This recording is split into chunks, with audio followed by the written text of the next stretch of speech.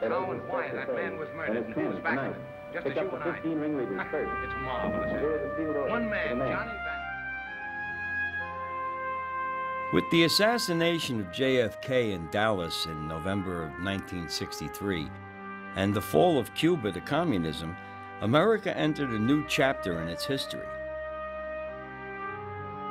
It was also a time when the American mob entered a new chapter. It was a mob no longer defined by the once unyielding code of Omerta, the Sicilian code of silence. A mob no longer led by the colorful characters that saw its rise from the Roaring '20s through the Depression to the Cold War. The American mob began at the turn of the 20th century as immigrants from Europe began pouring into urban centers along the East Coast, particularly New York City. Poor and isolated, these immigrant Jews, Irish, and Italians banded together to develop their own version of the American dream. A unique form of business, organized crime.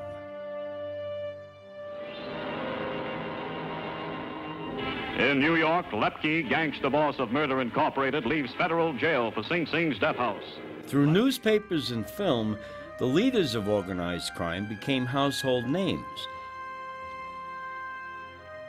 Chicago's most notorious citizen, Al Capone, Often lionized in the mold of true American heroes, the rugged frontier individualists of the past.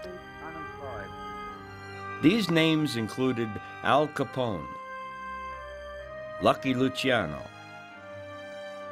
and Meyer Lansky. This series, Hollywood versus the Mob, Fact versus Fiction, will reveal the truth behind the myth of the American mob and its godfathers.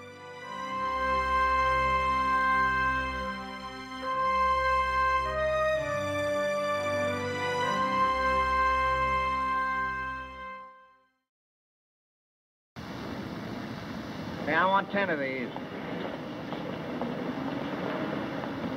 Gee, you taking all these papers, Mr. Rico? Why, sure. Ain't I got my picture in them? Little Caesar was the first big mafia movie to come out in the 30s, and along with Scarface and The Public Enemy, it invented the mobster genre.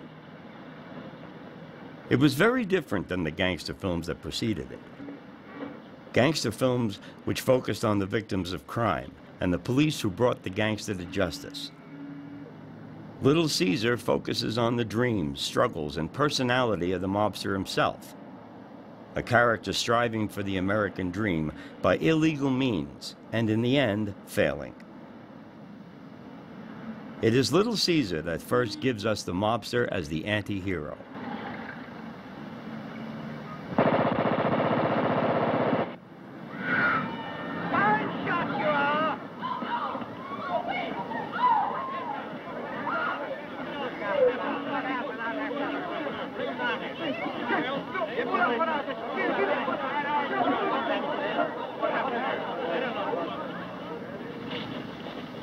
So, somebody finally put one in you. Yeah, but they just grazed me, though. The Hollywood producers do just enough to make the audience believe that Little Caesar was based on Al Capone, the best-known mobster of the day. A mobster whose dominance of the Chicago underworld ended the year the movie was released. You ever stop to think how you'd look with a lily in your hand? No.